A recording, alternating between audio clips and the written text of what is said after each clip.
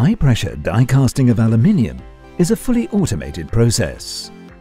This technique is very suitable for parts that are complex in shape, light, thin-walled, and require a high degree of accuracy. A die is filled with molten aluminium heated to approximately 670 degrees Celsius. A mechanical arm transports it directly from the melting furnace to the shot sleeve. A horizontal plunger injects the metal into the steel die at high pressure. After a few seconds, the aluminium has solidified and the die reopens.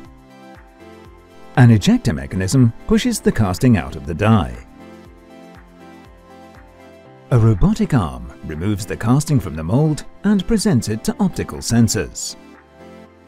They check that the casting is complete. The die is sprayed with a release agent after each casting cycle, so that the casting will come out of the die easily.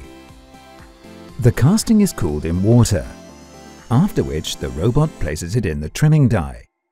Just like the casting die, this tool is custom designed to finish the casting. The trimming process deburrs the castings and removes the gating and venting system. If one die produces multiple parts, they are also separated and sorted at this point. The casting process is now complete, although Pedio can provide a great many other services, such as machining, surface finishing, and assembly. Now that the product is entirely finished, it can be packed and delivered.